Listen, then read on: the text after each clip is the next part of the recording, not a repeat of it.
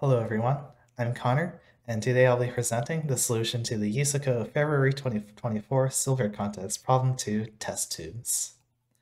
In this problem, we are given that we have these two test tubes filled with two different colors of liquid, and we also have this beaker, and we want to try and do a sequence of pours so that we sort the two liquids into the two test tubes. So for instance, one pour we could do is we can pour all the blue liquid from this first test tube into the beaker. And any pour we do moves all the same color of liquid at the top of a test tube into the beaker, or whatever other. We can also pour from the test tube to test tube. So let's continue with this sample here. So the next move we can do is we can pour all the blue liquid from this test tube into the beaker. And then we can pour all the orange liquid from this test tube into the other test tube. And finally, we can pour all the blue liquid from the beaker into the first test tube. And notice that we're able to pour multiple units of liquid at once. As long as it's all the same color, you can pour multiple units of liquid into all at once. And this solution for this sample here took us 4 pours. And we want to try and find the solution that takes the minimum number of pours. So how do we solve this problem? Well, solving this problem mostly boils down to just finding a strategy that works and then being able to print it. So I encourage you to think for a little bit on your own about some strategies before I explain the strategy I used. So pause and think about it for a little bit. Okay. Now that you've hopefully paused for a little while to think about a solution, let's go over what I did. So the main observation we can make is that whenever you have one color under another color, for instance, we have this blue here under this orange, then that means that we'll have to pour out this orange at some point. We'll have to pour out the top color at some point. So my solution takes advantage of the colors that are currently at the bottom of the test tubes. For instance, there's blue at the bottom of this test tube, and there's orange at the bottom of this test tube. Because we're guaranteed that we'll never have to pour out either of these colors, it's because there's no different color beneath them. Of course, if the colors at the bottom of the test tubes are the same, then we will have to pour out one of them. So let's take a look at this slightly different sample case here. So for my solution, first, I must choose a test tube that we're going to operate on first. And I was a bit lazy here. I actually tried choosing either one of them, and I solved it for both of them, and then I found which one was the minimum. So in this case, choosing the second test tube as our first turns out to be optimal, but in my solution, I checked both of them. So now we're just going to try and empty this beaker as much as possible. So first, we want to empty this blue off the top. So we're going to empty this into test tube 1 because test tube 1 already has blue at this top, so it doesn't really matter. Next, we're going to get rid of this orange, and we're going to put that into the beaker. That's so we can make room for this other stuff, and it's kind of pointless putting it on top of the first test tube because then we'll just have to pour it off again at some point. And now here's where my solution takes a little bit of an unintuitive decision. We actually don't pour off the blue at the top of this test tube, because if we look at this other test tube, we're going to have to put all this blue somewhere, and if we're pouring this off onto it, then we'll just have to move it again. So it's kind of pointless removing this blue from the second test tube, and instead we're just going to skip straight into looking at the first test tube. And for that one, we want to pour the blue on top of here, merging it with this blue here.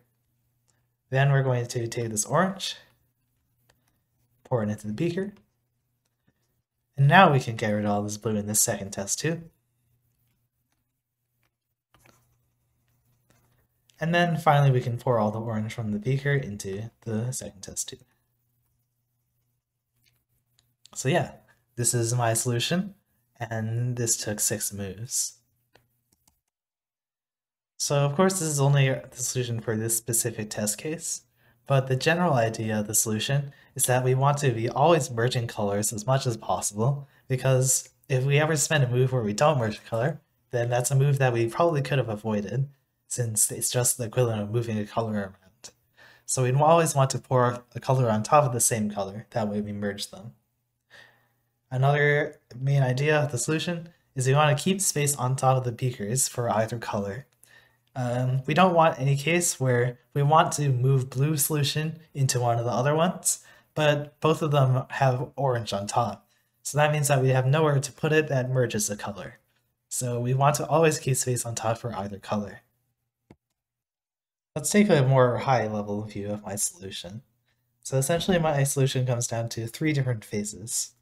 In the first phase, we're trying to almost empty the first test tube. So in this phase, we take the first test tube and we want to almost empty it. So this entails that we take the color that's the same as the second test tube and put it all onto there. So first we take this blue, put it on top of the second test tube because there's already blue there. We want to take the different color, in this case it's orange since we have blue on top of the second test tube, and we put that one in the beaker. And we keep doing this until we're almost at the bottom.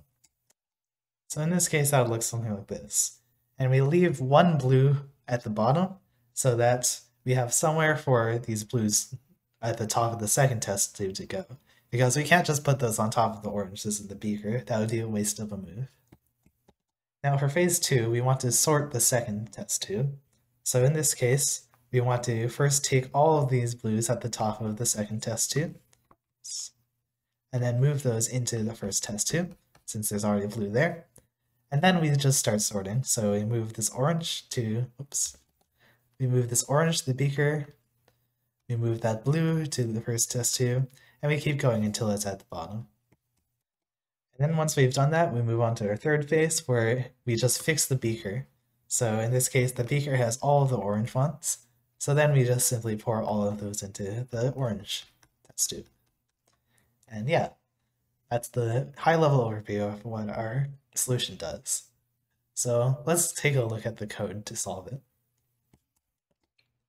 So here's the C++ code that solves this problem. So first thing you can see is that we have this solve function up here, and this solve function we run twice actually. We run it first with the first test tube in the first spot, second test tube in the second spot, and we run it a second time with the test tube swap. And then we have these other numbers just to indicate which one is which. So here's the solve function. So first thing we do is we find the first index that is different, because we're not actually sure whether one of the test tubes is actually all one color yet. If it's all one color, then this is a kind of a special case, because then we can just empty all the other color into there, and then that makes for a much easier solution. So first we check to see if it's all one color, and we can see that if there's no point at which the colors differ. So in this case, we would just go through the second beaker, or the second test tube. We'd find all the different colors, and the colors is same as the whole color test tube. Then we put that into the first test tube. Otherwise, we put it into the beaker, and then at the end, we just put the beaker back into the other test tube. So this is a little bit of a special case. So back to the main case. This first part is phase 1, which is where we want to almost empty the first test tube. So in this case, we want to just keep going through all the colors. We want to check if the top of the second test tube is equal to the current color we're looking at. If so, then we could move the current color onto the second test tube. Otherwise, we move the current color into the beaker, and then we can set this beaker color. This part of the code is for phase 2, where you want to empty the second beaker, or the second test tube. So what we do for that is we check to see if the beaker color is matching the current color, then we add all that color to the beaker. Otherwise, we add it to the first test tube. And then this last one is the phase 3, where we empty the beaker. So in that one, we'll have to push the extra color from on top of the first test tube into the second test tube, and then push the beaker color into the first test tube. And then we'll have to do some other additional fixes to the colors. So yeah, this is my solution to problem B. There's just a little bit of extra stuff for like printing out the solution and making sure that you take into account that it doesn't always want you to print the solution. So yep, that's my solution for problem 2. Thank you for watching.